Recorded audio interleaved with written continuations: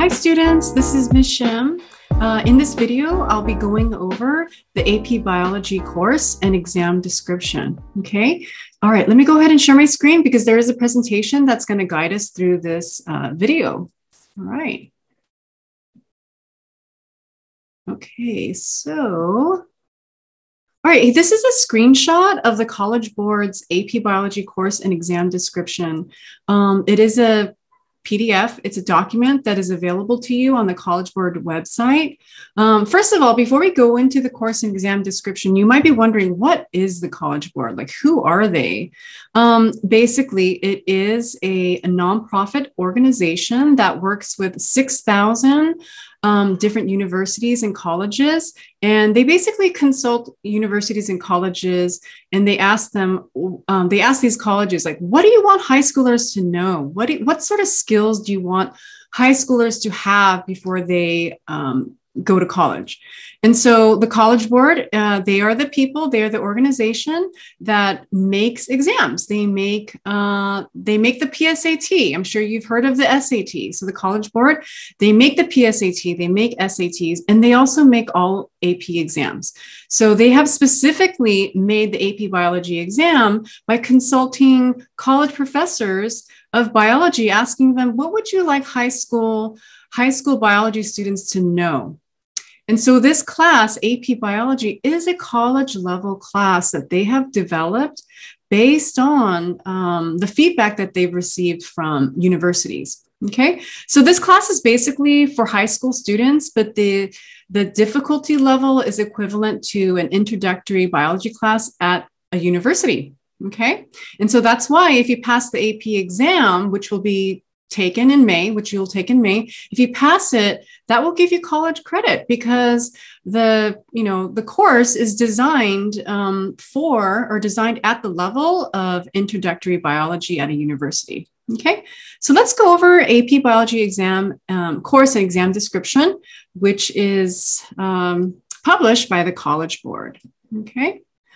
So first of all, the course framework, it includes two essential components. Okay, there's basically two main parts of this course that colleges would like for you to grasp. Okay, there are science practices, and there are 6 science practices that are central to the study and practice of biology. This is what you're going to be doing in the class. Okay, this is how you're going to think. They want you to think like a scientist. They want you to be able to practice and demonstrate what scientists do on a daily basis in the laboratory. And then the second part of this class is the course content.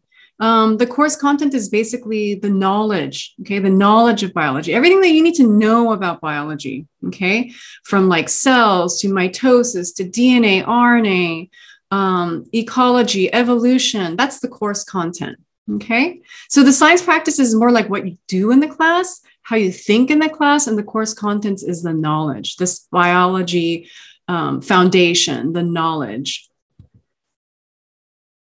Okay, so let's just quickly go over the science practices. Hopefully this video is not going to be too long because I'm just going to do a really quick overview of the CED. So CED is the acronym for course exam, course exam description, okay? All right, so science practice 1, and I said that there are 6 science practices. The first one is just concept explanation.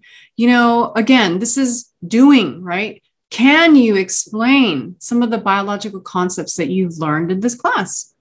Science practice 2, visual representation. Are you able to analyze visual representation of concepts and processes? Like when you look at a diagram of maybe negative feedback or positive feedback, are you able to describe how that process works to maintain homeostasis? Okay.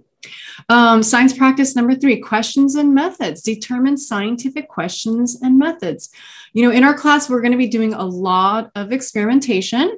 I mean, really, experiments is, you know, it's such an important part of biology, right? Thinking like a scientist. And so you'll be doing a lot of experimentation where you're going to be asking questions, and then you're going to develop methods of what sort of methodology you're going to do in your experiment. So you will be designing a lot of experiments in this class. And in that designing process, you'll be looking at the question that you're trying to answer. And from that, you're going to develop methodology. You're going to develop steps. You're going to produce a valid experiment that's going to test your hypothesis and answer your scientific question.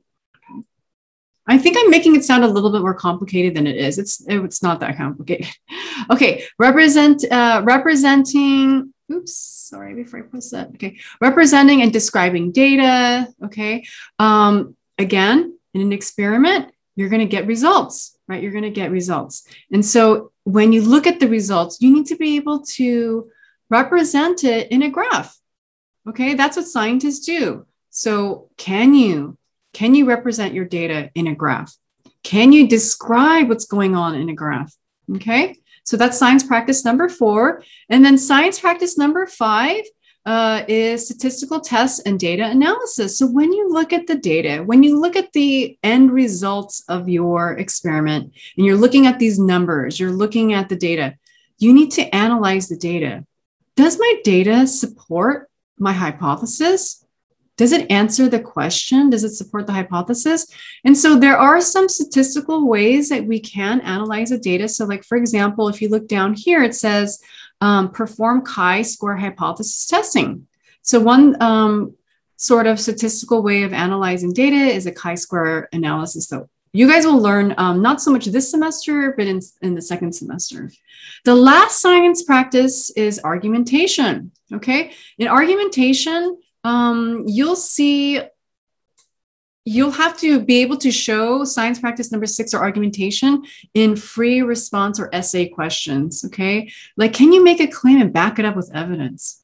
You know, make a claim, a scientific claim, and you need to support your claim with evidence. And the evidence can be in the form of biological concepts that you learn in the class, or it could be based on data that you are given or data from your experiment, okay?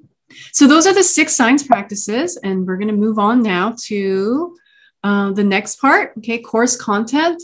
So course content, there are 4 big ideas, but these 4 big ideas are chopped up into smaller units. And so there's 8, okay, there's 8 units that we will be going over this year, okay? But the 4 big ideas, the first one is evolution, okay? Basically stating that evolution is the process where organisms change over a long period of time due to natural selection, okay? Natural selection is the driving force that causes change, genetic change in organisms over time, okay? And then the next big idea is going to be energetics. You know, biological systems use energy, right? And we need energy to grow, to reproduce, and to maintain homeostasis. So what are some of those processes that require energy, and how do they use energy to grow, reproduce, and maintain homeostasis? Okay, and then the third big idea is information storage and transmission. So, you know, this has to do with genetics, okay? How do living systems store, like in your DNA, retrieve, transmit, and respond to information essential to life processes. And then the last big idea is system interactions. Biological systems interact, okay? So like, if, for example, when we go over ecology, how do all the different organisms in an ecosystem interact with each other in such a way that, you know, that shows resiliency and flexibility to tolerate any sort of change in the environment? Okay, and like I said, those four big ideas are actually going to be divided into 8 units. Okay, so unit 1 is chemistry of life. Unit 2 is cell structure and function. Unit 3 is cellular energetics. Unit 4 is cell communication and the cell cycle. Unit 5 is heredity. Number 6 is gene expression and regulation. 7 is natural selection. And then the last unit is ecology. Okay. And so these units are going to be addressed in your textbook.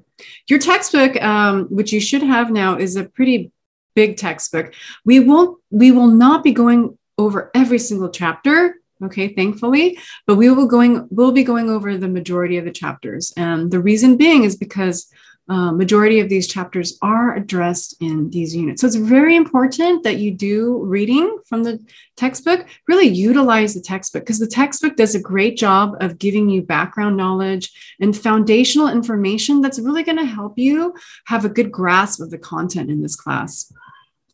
Okay, so just an example, Unit 1 is Chemistry of Life. And so in Unit 1, Chemistry of Life, it's divided into 6 different sections: structure of water and hydrogen bonding, elements of life, intro to biological macromolecules, properties of biological macromolecules, structure and function of these biological macromolecules, and then lastly, nucleic acids.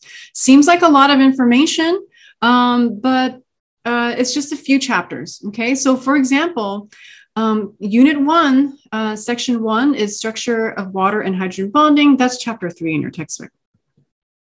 And then elements of life, that's Chapter 4 in your textbook. And then the last is Chapter 5 in your textbook. So those last 4 things that you need to know in this unit, those 4 standards that you need to know in this unit are in Chapter 5 of your textbook. So we are going to be going through a majority of the chapters in your textbook because they are addressed in the course content. Okay, but and again, I really encourage you to read your textbook. We're going to be going over the most important information in class, but the textbook gives you just such a good description, foundational information that will help you grasp the information in class. Okay, so I hope that this video kind of gave you a good idea of what this course is going to be about. It really is about 2 things, right? It's about the science practices, thinking like a scientist, demonstrating science skills. And then the second thing is really the content knowledge, which I absolutely love. Okay, that's why I am a biology teacher. I love AP biology because of the content. I just think that biology is amazing, right? We're going to be learning about living things, and living things are just so amazing. Like right now, I'm looking out the window and there is a butterfly, and so just it's amazing. Okay, so I hope that your enthusiasm for biology will increase due to the course. That would be my ultimate desire, is that you would have a passion for biology after this course. Okay. All right. I look forward to getting to know you guys, and I will see you soon. Bye.